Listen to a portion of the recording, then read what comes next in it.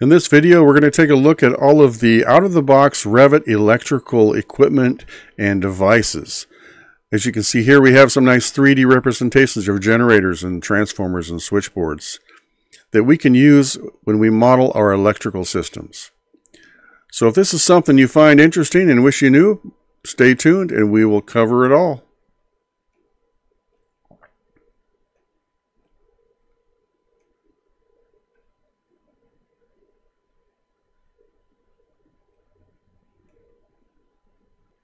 Hey guys, this is Rob. Welcome to another electrical REVIT video. Let's get right into it. So I've created this separate REVIT project that has as many of the electrical fixture and equipment that I could find brought into it so we can take a look at it. So what we have here up top is electrical fixtures, REVIT calls them, which are devices or loads like receptacles and motors, things like that. And then down here we have a whole bunch of the electrical equipment for distribution, power pass-through things like transformers and panels and switchboards. Let us start up here. And where these come from has varied over the renditions of REVIT. And right now, this is 2024, and this has been this way for a few of these versions. But if you go up top to the insert and load family is how we used to do it. We used to go load family and it would automatically typically put you into libraries, and this is English Imperial for the US. And there used to be a number of folders here that would say annotation, electrical, things like that. But now they have this little note here. Are you looking for content?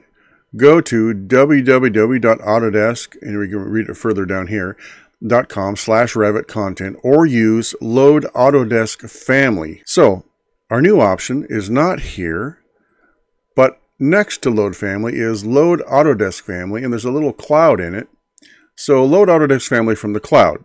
So we can download families from the Autodesk site. So let's click on load family. And you get this type of browsing window. And they've got all kinds of things in here. This is stuff that used to be in the folders with REVIT. Now it's on the cloud. So you can go to annotations, and there's all kinds of annotations, different tags. There's even switches and bells. Most of this is tags. We've got a lot of symbols. So you can go through some of this, but it's just annotations. Conduit. Here's some tags for conduit. So that's what's there. But what we are most interested in down here is under electrical. Right there. Now electrical has quite a bit of categories. If you just say electrical, what is in here is all 165 families that are available. You can filter that down by clicking on these headings. The architectural electrical, now there's 13 of those. And for architectural electrical power, there's 12 of those. And then we have distribution versus terminals. So if we start looking at the architectural items, we have an electrical panel. We have these outlets. But what I'll show you is this outlet duplex, outlet GFI, outlet range, outlet triplex has caused a lot of confusion. Some of my viewers have written comments asking about these pieces not working. Well, what they mean is there's no electrical connections in these. These are purely architectural symbols.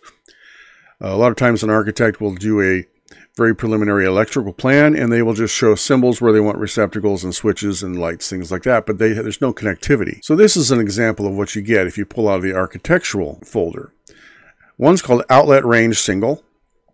Click on that. You can see over here, outlet range single. It does say electrical loads panel circuit number grayed out. If you look at the actual family types itself, edit type, and look at all the parameters, you will see that there is no electrical parameters involved. It is merely a symbol. And there's dimensions to it, things like that. It has a label for the range. So you could use this if you're just doing symbols. Well, we don't typically just do symbols. For example, the outlet, here's just a duplex. Same thing. There is no electrical information in this, so it cannot be connected. You will not find the power symbol up top to connect it. And then this one called a triplex, probably something like the range where it's a three-prong power connector. But again, it does not have any electrical data. So these are of no use to us electrically. So we need to get into the truly electrical, and in this case they call it the MEP information because it has connections. Now they do have just connectors. If you're looking for some kind of an electrical connector that doesn't have much of a symbol associated with it, there's these. But I was more interested in the actual fixtures and equipment. So if you go through all these, you'll see there's things for appliances, fans, hair dryers, hand dryers, heaters. The terminals are like receptacles and things like that. So what I've done is I've gone through and pulled a bunch of these out, and even under the distribution, you'll find transfer switches and circuit breakers and starters, junction boxes, switchboards, panel boards. So I've pulled a bunch of these out already, so we can look at this quickly. So for example, the standard Duplex out-of-the-box REVIT has electrical information. You can assign a voltage to it, you can assign a load classification, and you can assign a load. Now, out of the box, it's set up for a 120 volt, 180 VA, which is the NEC-driven load for a standard convenience duplex receptacle. So you have that to use in your modeling. Now, this can be changed. You can use this as a start, and you can duplicate it and turn it into whatever you want. Let's say you want it to be a refrigerator receptacle, and you can apply a different load. So there's a lot of options here. Now, I must say that it's only set up for single phase because there's no phase parameter. So single at 120 or single at 240. I suppose if you're in Europe, you could go that way. And then they have one called a receptacle 220. What does that have in it? Let's look at that. That is, like I was just saying, it's just a 220 volt line to neutral for use in Europe. And you can have a load as well. So you have that.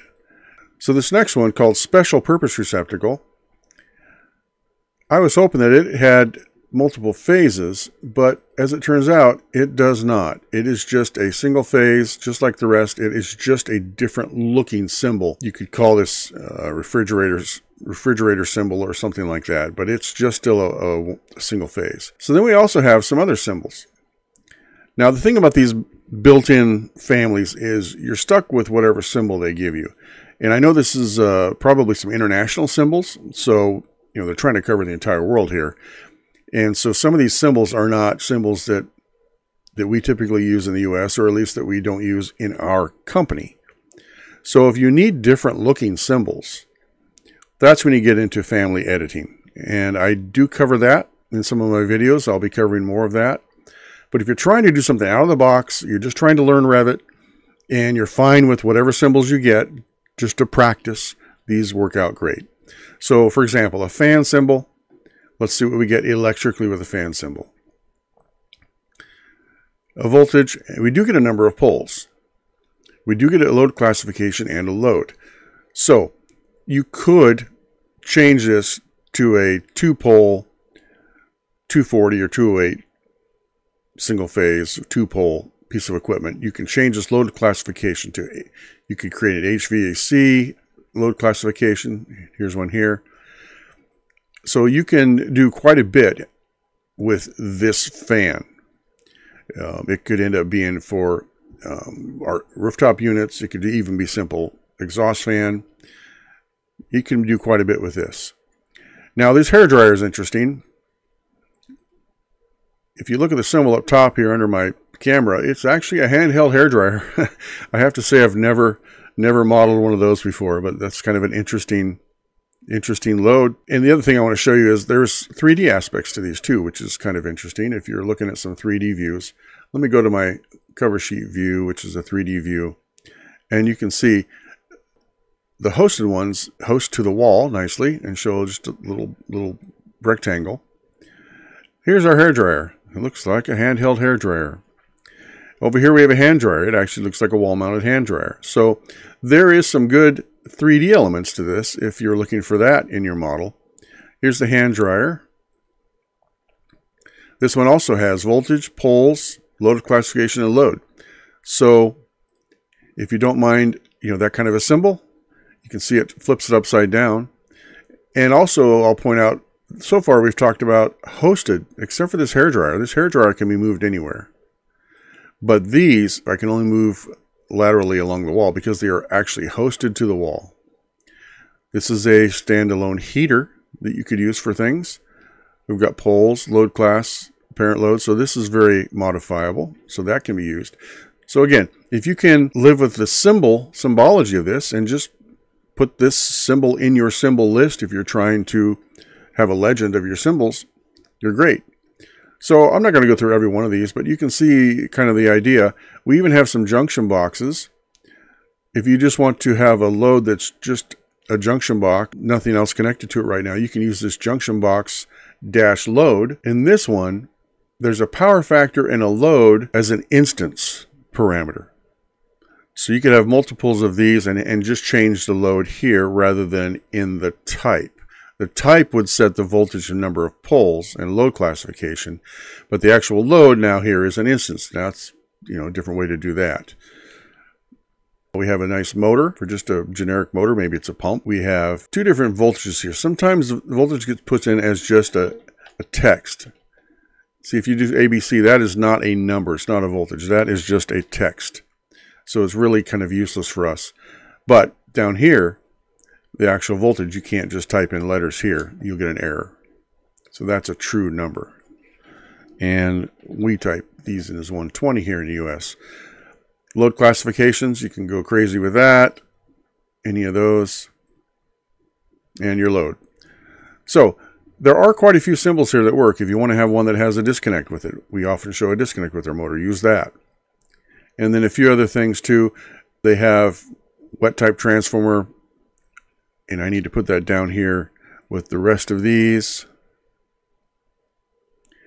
But that would be like your oil field transformer that comes from the utility. So that is what we have for electrical fixtures, the actual load devices.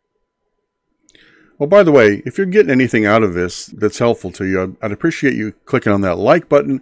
And if you want to see more of this content specifically for electrical, please hit the subscribe, and I appreciate it very much. Down here, we have electrical equipment for distribution, and we have a dry type transformer. If we look at that, we have all of the electrical information we need. You can set up the distribution system, primary voltage, load classification, number of poles, all that kind of thing. So we've got transformers, we've got some panel boards. Now it doesn't say in the description, but if it doesn't say, it means it's recessed. So you can see that it is actually recessed into that wall. But down here you've got all your voltage settings and amp settings, things like that. So we have a number of things here. And again, there's a 3D aspect to these. If I get down here to the equipment, you can see that if you're trying to do some 3D work, we've got a good looking dry type transformer. The panels are just rectangles in the wall. Have some surface mounted items. This here is an automatic transfer switch. Now this is one we need to take a look at. I did another video on the automatic transfer switches that come with REVIT out of the box because the main problem they have is they only have a single electrical connection. Well, as you know, a transfer switch transfers between two sources. So to make this work, we actually had to go into this and edit the family and add a second electrical connection so we can connect it from our utility and from our generator. So there's a flaw in that one out of the box. So this one will be tough to use. But the other ones work okay. This is a circuit breaker switchboard. It has an interesting look to it. But for just representing, boards in your model, this works fine. It has the electrical information that you need. And there's things like a combination starter. We have another panel board. This one's a surface panel board, not recessed. We have some metering switchboards if you want a metering look to it. And this one here looks like a motor control center. Yep. And so we do have some other nice 3D aspects to these. And we even have some generators. Now, as far as their dimensions and things like that, that can be adjusted. As you can see, here's width, length, height. There's a lot of adjustments, and then here's other, who knows what these are. These are widths and radius and lengths within this model that might change some of the piping and things like that. So you can play around with those. And then we have here another dry type transformer, a larger one. And then this is our wet type transformer, maybe a utility pad mount, oil filled. So that gives you kind of a rundown of all the electrical fixtures and equipment that come out of the box with REVIT. I think we could actually, create a model from this. So that's going to be another video I do, is creating an electrical model with REVIT out of the box families, and see how far we can get with that through an entire project. Just a little spoiler alert, I think we're going to have trouble when it comes down to a one-line or single-line diagram, but we'll cover that when we get there. So I hope this little run-through of the built-in REVIT families helps you out in your electrical modeling. And until next time.